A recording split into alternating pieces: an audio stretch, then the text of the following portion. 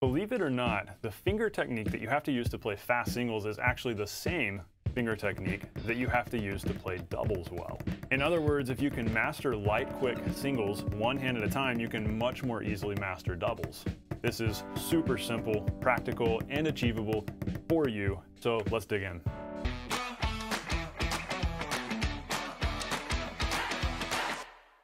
Hey, before we get rolling today, if you're new to the channel or if you haven't yet checked out this totally free e-guide, I want you to do it.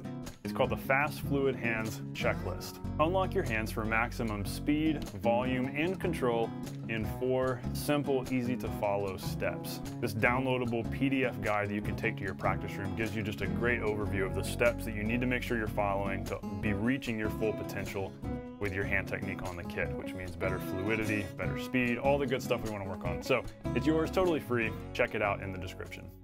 Most of the time, the reason you get hung up on doubles is because you actually haven't fully mastered singles. Now, how do you know if you fully mastered singles? Well, there's a good test that you can do, and it's this. I want you to get your pad out, get your stick, and play along with me here. I want you to play quiet eighth notes with either hand. Maybe start with whichever hand you're feeling better about, your stronger hand. Play light, quick eighth notes, and at 160, really you have to use your fingers. By the time we're getting to that tempo, we can't just play it with our wrists. So what I want you to do is see if you can play finger singles, eighth notes at 160 beats per minute.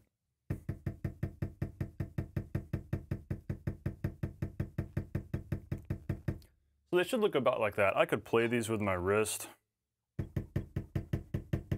Super stiff, doesn't sound very good. Or I can use a little bit of wrist, a little bit of fingers, but I can also just pretty much just isolate it to the fingers. Wrist moving a little bit, we can still use some wrist, but mostly fingers are driving it at that point when we're playing quietly. Now, if we were playing these more loudly, we would have to use a lot more wrist. But what we want to do here is use these same finger skills that we have to use to play these light, quick singles. We want to use those for doubles. So if you're able to follow along with me and do what I just did, great. You're in really good shape because you're already using your fingers. But if you're like, Steven, I have no idea what's going on here. I've never tried doing this. I've never tried using my fingers for singles like this. I've seen people do it, but I just can't really figure out how to do it.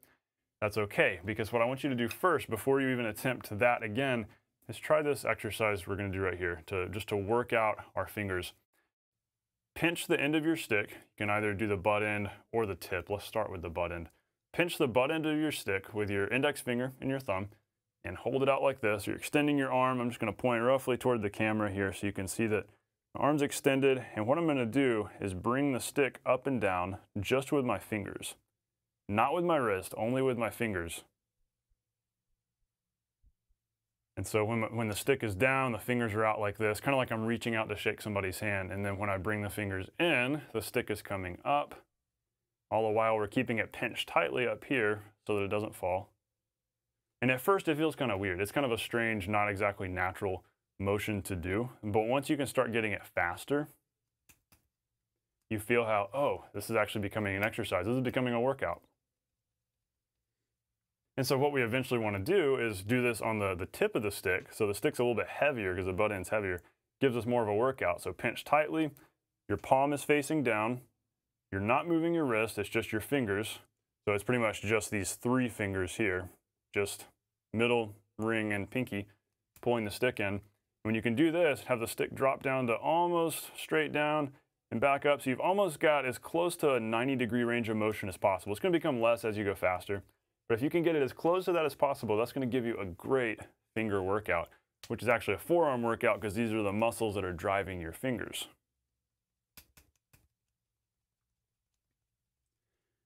Now, what's powerful about this is that if you can learn to do that, you can learn to just open and close your hand. That's all we're doing, opening and closing the fingers.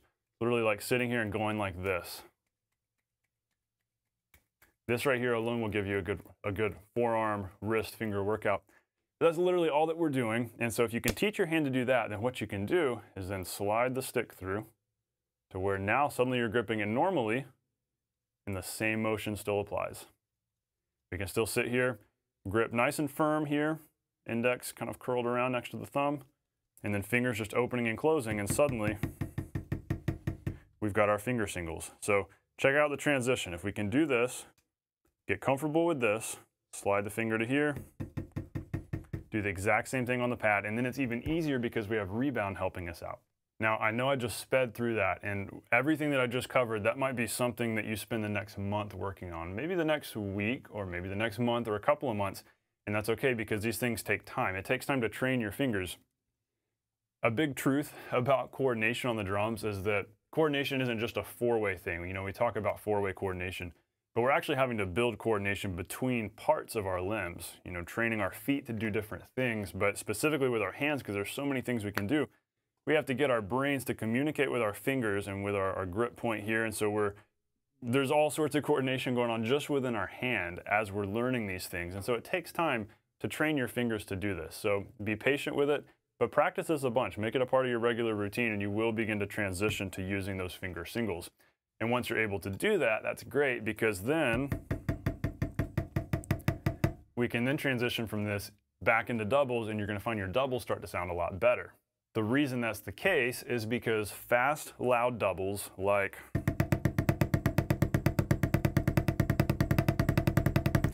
that actually utilize the same finger motion that we did in those quick singles. So if you're doing this, when you're playing quick singles, it's literally just your fingers going like that. And that's the exact same thing that we use to catch the rebound and to increase the power of our doubles. The only difference is that we're using our wrist for that first note. But then we're bringing in the fingers to strengthen that second note. And so actually, it's very interesting that if you can play fast singles well, that means you've already trained your fingers to do exactly what they're supposed to do when playing doubles. And so then, once you've mastered that finger motion, you don't have to focus so hard on it when you're trying to play doubles. Because what's so difficult a lot of times is when, especially beginners, are trying to learn doubles and figure out the finger thing, but you're trying to think about all these other things at once because of rebound, you know, playing your doubles well, you've got to think about a lot of technique and mechanics, and so trying to incorporate the fingers into that just gets messy sometimes. But if you master the fingers in a more simple setting,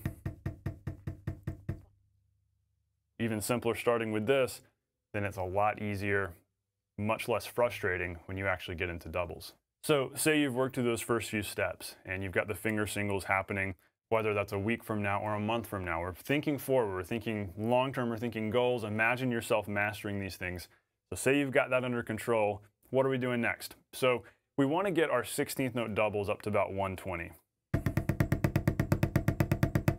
Where we're very specifically, clearly using those fingers. But we don't have to get to 120 right away. We can really start off closer to 100. Where at that tempo, we could almost just wrist it out, but we're still having to use some fingers. And so notice how in playing that, I'm playing that first note with my wrist, and then fingers are coming in, snapping it down for that second note. So we're using some rebound. Naturally there's rebound, because it could just be this. Just throwing it down, putting a little pressure on the stick. Rebound does that. But I can strengthen that rebound, increase that the velocity of the stick there for that second note by snapping the fingers in.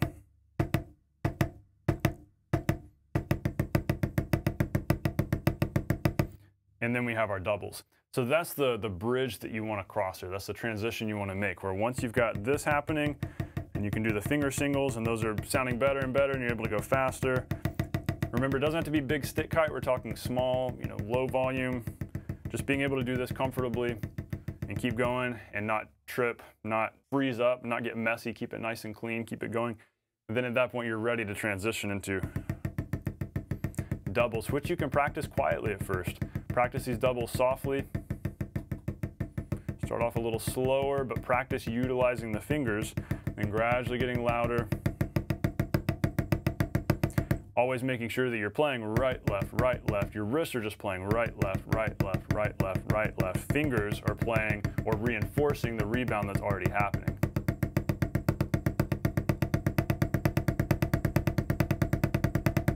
And of course, as you're practicing that, always be going back and doing that finger strengthening exercise regularly.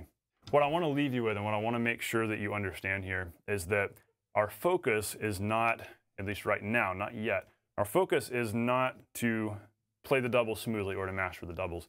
The focus is to train the fingers. And that's why don't get discouraged if doubles are still a mess, and if you're not able to do this, start with step one. And so take satisfaction in doing this every day. It's gradually going to get better. Focus on training the fingers. That way, naturally, the doubles start to come together. and become much more effortless. Now, there's so much more we can cover with hand technique. I mean, hand technique is a huge topic, so much detail, so much nuance that we can get into. And obviously, we just touched the surface of a very specific little topic today in this lesson. So what I want you to do is download that guide I told you about a minute ago, the Fast Fluid Hands Checklist.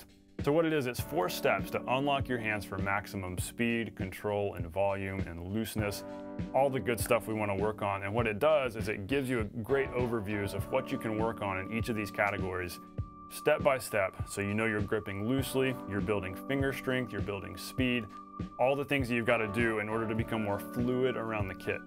And so it's sort of the big picture look. Today in this lesson, we zeroed in on something very specific, which is still very important, but in the guide, kind of take a step back and we look at the 4 big steps that'll really get you much closer to reaching your hand speed and volume dynamic goals on the drum. So go check out that guide, the free PDF guide. It's going to help you out a bunch. As always, thanks so much for watching. If you're new to the channel, be sure to subscribe. And of course, stay non-glamorous. I'll see you on the next video.